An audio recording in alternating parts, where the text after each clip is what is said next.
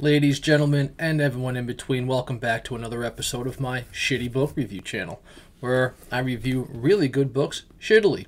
It's not that I don't try to do a good job, but I admit I'm just a guy sitting in front of his computer with a nice microphone that my fiance was nice enough to buy me. Speaking of really good books reviewed shittily, today I'm going to review If I Was Your Girl, written by Meredith Russo, or Russo, I'm not exactly sure how to pronounce it. Going to give you a little bit of history about this book, but first I'm going to take a sip of my coffee while you suffer through my shitty intro.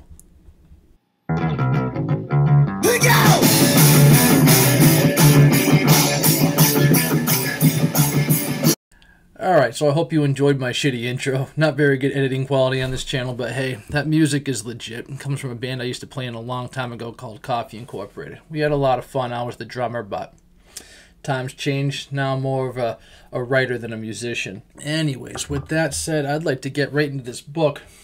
The reason I decided to pick this one up, I picked up If I Was Your Girl along with Transition Baby, two books about life as a transgender person, because I am currently just about finished. I'm on the final chapter of the fourth draft of my book. It's about a straight guy, a cis person. I learned through reading this book.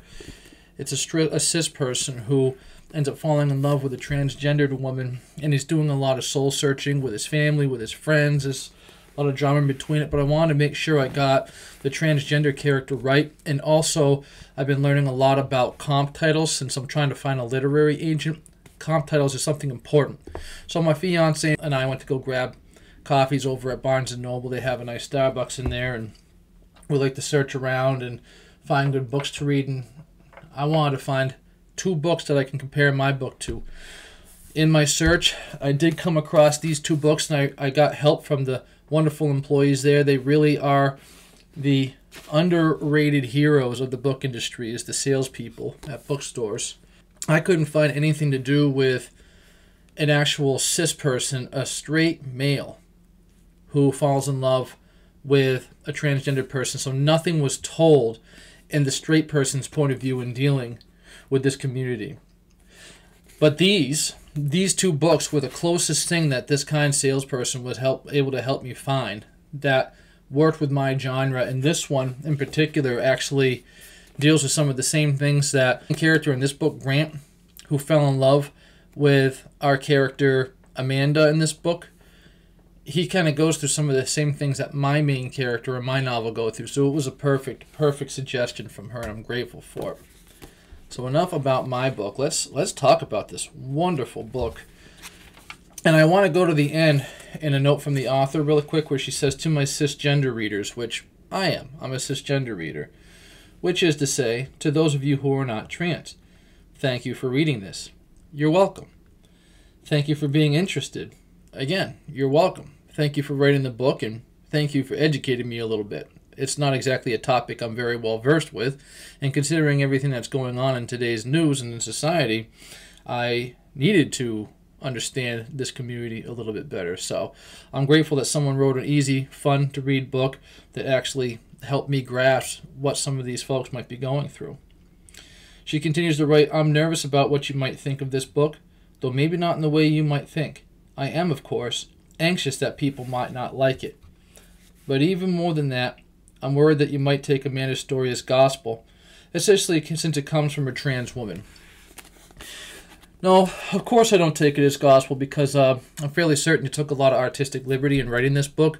But since the writer, Meredith Russo, is a transgendered person herself, she can only speak for her experience and the experience from the fictional character she developed in her head. Of course, we're all different. 8 billion different personalities in this world. I mean, 8 billion different opinions. You know, it's going to be very difficult to try to relate to every single person, or to try to see, okay, this is one person's experience, so that's everybody's experience. That's not the case.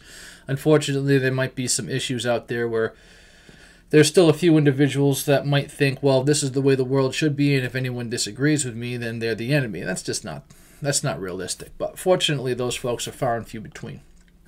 I try not to look into too much news, too much of the the biased media you might find on YouTube or on any social medias, because I don't believe that people who are angry with straight people or straight people who are angry with transgendered folks are the majority at all. I actually don't know any of them in my own life, so I see them as the fringe minority. Therefore, I'm not worried about them. I'm not worried about their opinions becoming commonplace.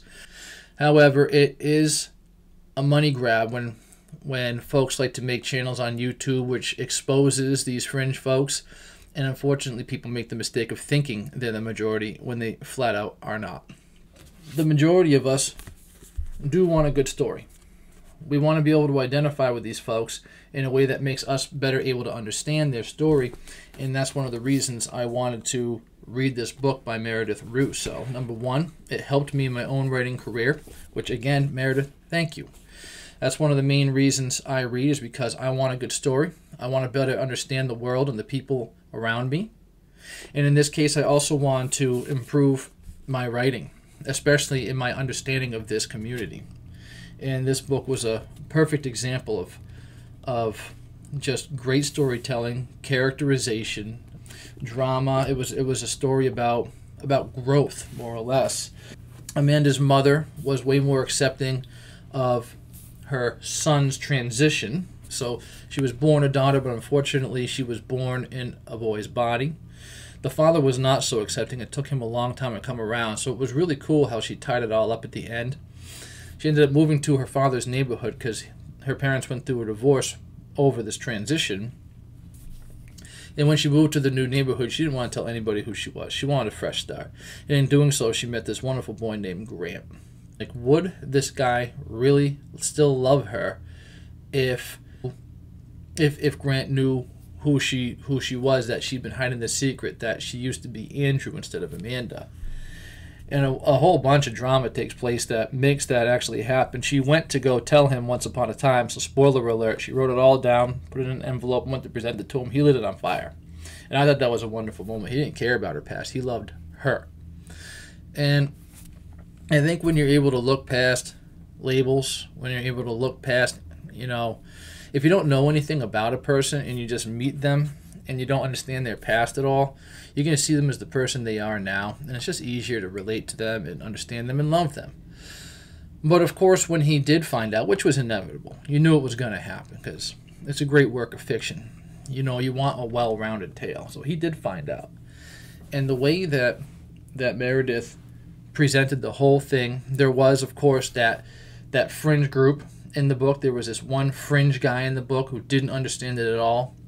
And she did a good job, her and her friends, of facing this enemy and overcoming the challenge of this one lunatic individual who not only seemed to have a bad grip on how he saw transgendered folks, but gay people as well as women in general. So this guy had a lot of work he needs to do on himself, which, if I'm going to be completely honest, that was one of the two things I kind of didn't like about the book, because when it ended, I wanted so much more of Amanda's story. And that was why it was a great book, because it ended and I wanted it to continue.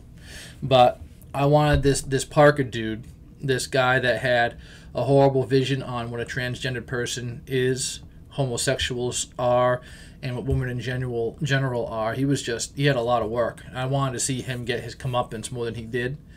And there was also this other character named B, who Amanda had trusted and told the truth about her past to, and it turned out that was a mistake, which was awful, considering it was really nice for Amanda to finally have someone to talk to and tell the truth to get that off her chest.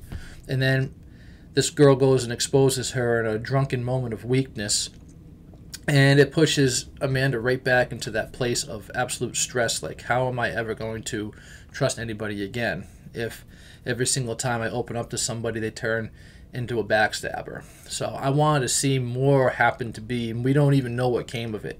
We have no idea if this friendship came back. We have no idea if B ever realized the error of her ways. And the thing that was really interesting about that was B was also a member of the LGBT community as a bisexual girl. So it's very interesting because it's like that community it can be very relatable for the rest of us too, because you got to be careful out there. I mean, your own friends could be out to hurt you in the future, you know. And the more you tell them the truth and expose yourself, if you have a problem in the future, that's more ammo they have to attack you later on, if they're a bad person. And you'd think that this community would be a little more united because they're all fighting the same cause, but it turns out they're just as human as the rest of us. And this girl B, I wanted to see more come out of her. But they weren't really the story. They weren't. That's why it was such a beautiful book. You know, I wanted those two things to come up at the end, but they didn't. However, it was all about our main character, Amanda, growing as a character throughout this entire book, and her relationship with her friends, with the boys she fell in love with, and with her parents. In my opinion, she became just such a beautiful, well-rounded little adult, and it was a wonderful YA tale, and I just loved it. I loved her. I loved the community and the support group around her. I loved her parents. There was hardly a person in this book I didn't like, except for the two people I already mentioned. I wished we could have seen a little more of what happened to them, because I wanted bad things to happen to them, because Meredith did a great job of painting a really negative picture of these folks. But she also, in my opinion, wanted to make a beautiful book. So she focused on the beauty instead of the negativity, which I should be applauding more than I am. So all in all, I mean, this is a 5-star book as far as I'm concerned. And I'm delighted about it, because it gave me so much more understanding for my own writing. And I think I'm coming at it from a better viewpoint now. And I also feel a little more confident going into the 5th draft and making it a much stronger novel that hopefully will get me a literary agent finally. So again, thank you, Meredith Russo. I did love your book. And, you know, as much as I know you might have feared what some of us cis people might have thought about your book, well, know that not all of us are going to agree with you or love you, but I do. I think it was great. I don't know you, but from your writing, I can honestly believe you're a beautiful person, and you know how to spin a damn good tale. As a writer and a reader myself, I value that quite a bit, so thank you. All right, with that said, you guys could have tuned into any book review channel on YouTube. If for some reason you decided to click on mine, I appreciate you for it. Take care now.